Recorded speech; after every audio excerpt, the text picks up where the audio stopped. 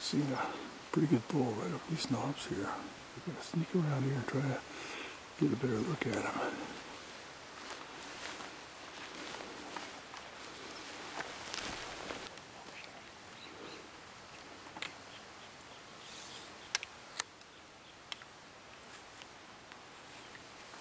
You want to take him when you get his hands up. Shoot him when I can.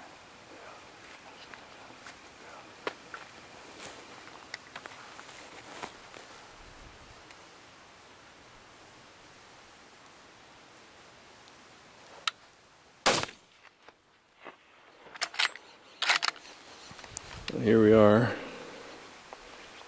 Mike hit that bull.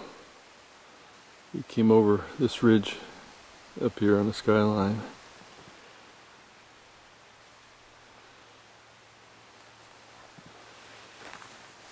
Well, I tell you what, it was real exciting when he stood up at, what, 40 yards, if that, you think? Yeah, all we could see was just the tips of his horns when he was laying down. The video footage on that is beautiful, and he just stood up and was on the move, and I had him a little far forward, and he caught him running into this, maybe hit him once more, and hopefully all but died right down there, we think. So Yeah, I tried to make it as tough on Don as I could to see if he still got it, if he can go down there and quarter him and pack him out and get him.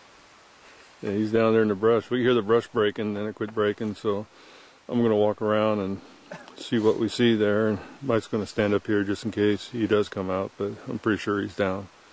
So we'll continue this later. You know, we spotted this one right at the evening. The fog was rolling in, and knew he was good. Don knew he was good, and Don never gives away what he thinks for sure. He doesn't want to get me too jumpy or excited. We've hunted together before, and I tell you, we spent all yesterday just looking all over for this thing and could not find him.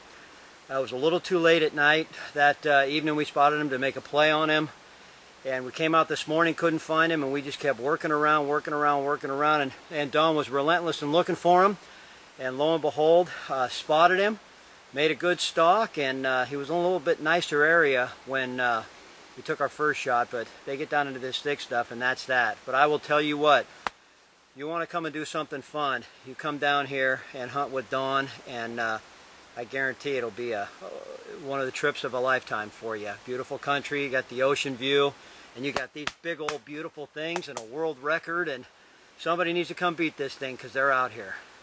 Thanks, Don. Well, thank you.